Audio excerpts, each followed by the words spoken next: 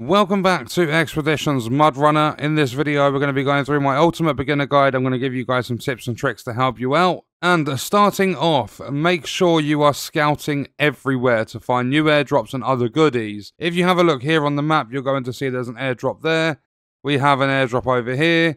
And then even over here, the game's tutorial is going to show you this one, but there's another airdrop, there's question marks and stuff. So make sure you are using your drone and your binoculars to scout everywhere, because you never know when you're going to find upgrades for your trucks and stuff. Next up, just a very quick one, co-op is unfortunately not available at the launch of the game. It's going to be added into the game, however, and they are going to do that as a free post-launch update. I believe it's going to be in a few months or so. That's what they've said so far. And next up is that this is not SnowRunner. You are not going to be delivering wooden planks and things like that. Instead, you are going to be taking on set expeditions on different maps until you've completed them all. And once you have completed them all on a map, you are going to unlock free roam mode, where you have the ability to do what you want and go where you want, find all the upgrades and everything like that. And next up is, if you flip over in this game, like completely overturned, there are no worries whatsoever like there were in previous titles like SnowRunner. You're not going to have to try and use a crane to turn yourself back over, or try and winch to something to turn yourself back over. You're not even going to have to restore back to a garage. Instead, there is a new item in Expeditions Mudrunner that is called a jack screw, and that is going to flip you back over.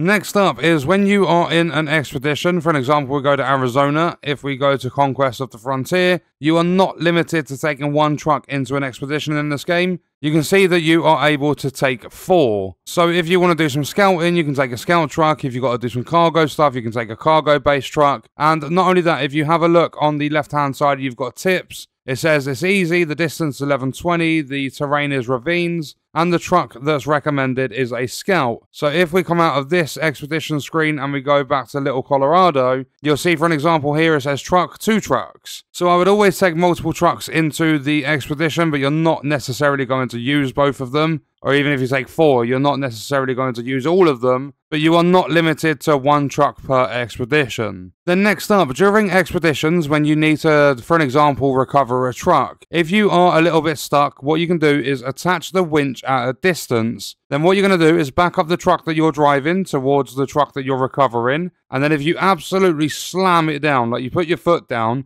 give it a little bit of welly, you can get out of that bad position. And not only that, when you are pulling trucks and stuff, make sure that you always pull the winch at the same time as you drive in order to get that little bit more pulling power. And do not forget, when it's a truck, to turn on the truck engine. And then when you are like customizing your vehicles, getting ready to take some trucks into an expedition, I highly recommend that every single one you take a jack screw and you grab an anchor. These are going to cost you money. You are going to get some missions, like the expeditions give you a prepayment so that you can like buy some of these things to take with you. But even if you don't use them, I highly recommend always taking them with you, because you never know what's going to happen. The terrain can sometimes be a little bit iffy and you might accidentally flip over, and if you don't have a jack screw on you, you're going to be screwed. Next up, if you are in an expedition, you have multiple vehicles or trucks with you, and you want to switch. For an example, I'm in the TU-Z16 at the moment, but I want to drive my Don 71. What you can do is go to your map and you bump it all the way along to objects, and you're going to hover over the Don 71, click on it to get the description of it up, and then click again, and you are going to be put in that vehicle. So to switch from the Don 71,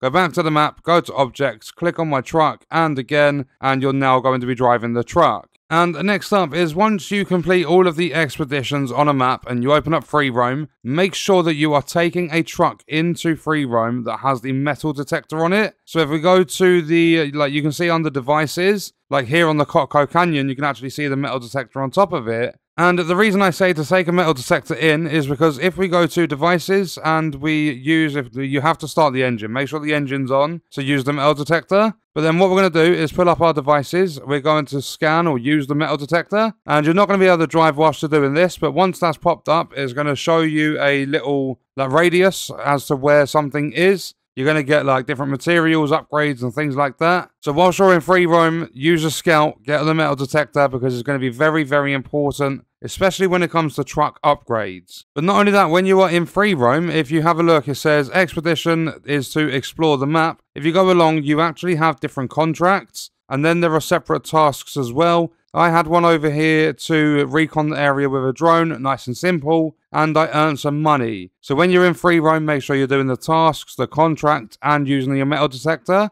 And then last but definitely not least, if you are doing an expedition that's got the first objective really far away from where you're starting, so say for an example, we have Stone Ford over here on the right hand side. If we were to go into that expedition, I'll show you in free roam, then you don't have to start at the outpost that's going to be really far away. If we just take in this truck and we deploy, when you're on the deployment screen, say the game is telling you you're going to spawn at the eastern outpost, what you can then do is click A. That's going to bring up the option to select your deploy zone, and then you can click on the field operation base. You can put that on the list, so now we're going to spawn there instead of all the way over here. So depending on the location of your expedition, to save a load of traveling, all you have to do is on the deployment screen, you just have to click on an Xbox controller anyway. You just have to press A. It's going to pop up your different spawn locations, and then you can change them. So if I do it like this and we spawn at the eastern outpost, once we have loaded in, you're going to see that we've spawned at the outpost that is right on the left-hand side of the map. But say our objective, or like if I wanted to go for an airdrop, is over on the right-hand side, then what you would do instead is click on the button on the map and go to the field operation base, select there, and then start your expedition. And it's important to do this before you start the expedition, as I believe there is a recovery fee when you're in a set expedition. However, if you're in free roam,